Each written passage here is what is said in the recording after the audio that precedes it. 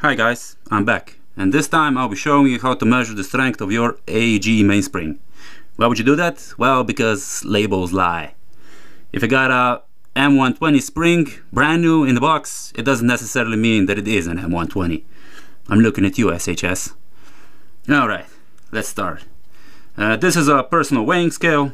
This is a stand. It prevents the spring from kinking when it is compressed. This is a pressing tool. It compresses the spring each time to a depth, to a length of 50 millimeters. And this is my calibration spring. A spring that I use each time when I set up the stand. I measure it. If I get the same measurement each time, I know the values will be comparable. Okay, so let's do a practical demonstration.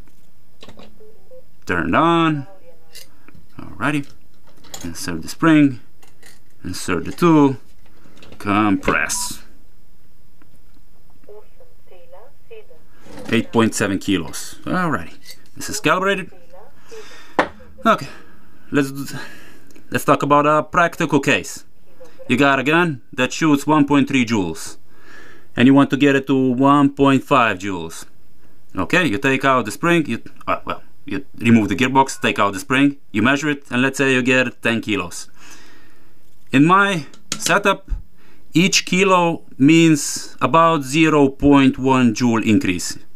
So I would need 2 kilos heavier spring, then that means 12 kilos for a spring.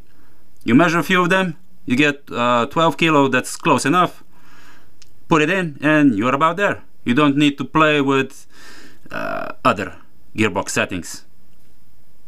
That's it. Thanks guys.